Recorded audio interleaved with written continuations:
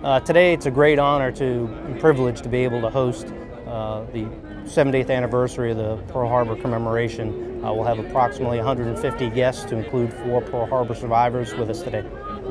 Personally, this is a tremendous honor to be able to take the time to remember those that perished on December 7th, 1941, and to honor the 4 survivors who will be with us today.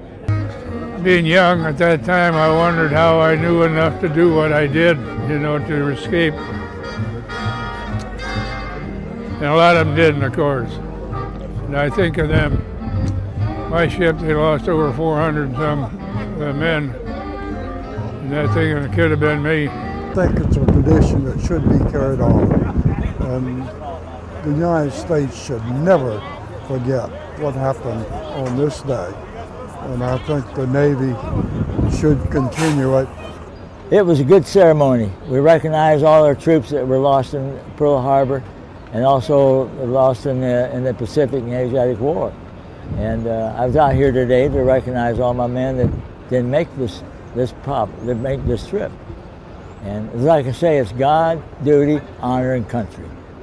I think this is a great day for us to remember the past history of the United States and what happened up to Pearl Harbor Day when we trusted everybody and let them get away with everything.